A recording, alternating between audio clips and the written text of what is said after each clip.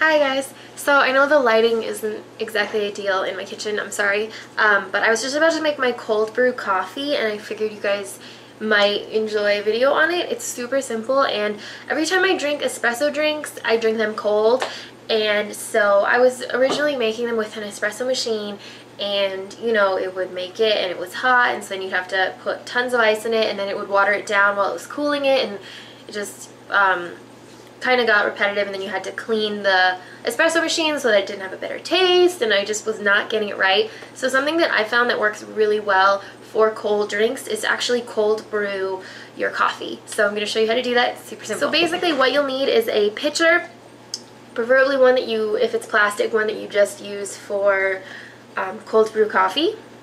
And then you'll need coffee that is ground or freshly ground. If you freshly grind it, do a medium to coarse grind, which is totally different from when if you do espresso, which needs to be like super finely ground.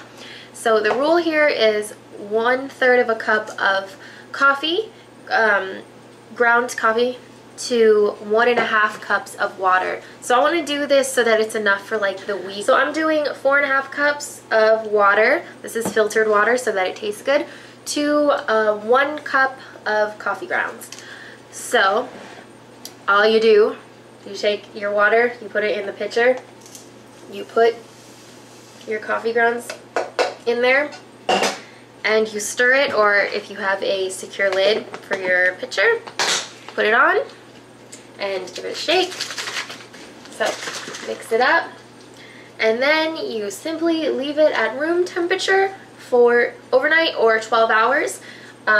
Since right now it's about 9 o'clock at night, I'm just going to leave this room temperature on my counter until tomorrow morning at 9 o'clock, and then I will show you what to do then. Okay, hi, it's really early for me right now, but I wanted to get this done at the right time. So it's been 12 hours, so now what I do is, there's a bunch of different ways to do this, but I like to double strain this to get all the coffee grinds out, just to make sure it's not going to taste like disgusting. So the first thing I do is I take just a strainer like this, and I'll take a bigger bowl and just take the lid off of this and then just strain it.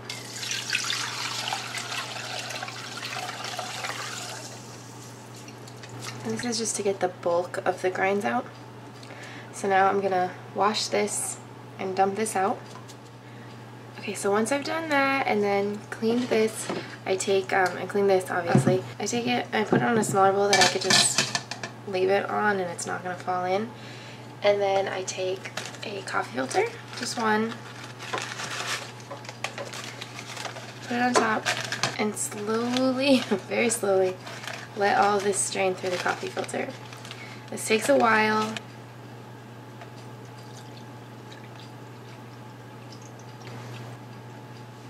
So I have it like that. It's actually more even.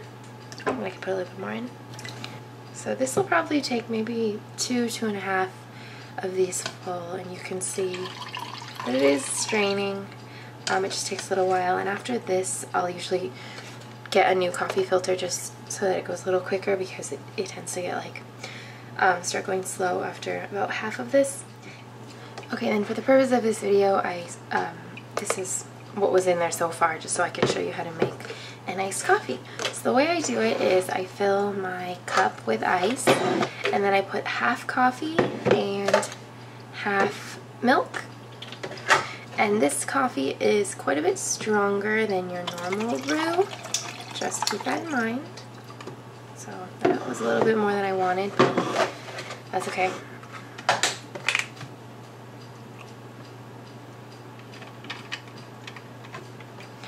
And then for my own personal taste, I like to add Splenda. And then Torani syrup. You can get this at World Market, or you can get these online. I've gotten them at lollycup.com. I like the sugar-free ones. My favorites are the chocolate, the vanilla bean, the sugar-free vanilla bean, sugar-free chocolate, sugar-free vanilla, and the sugar-free caramel. Stir. And there you have it. If you guys enjoyed.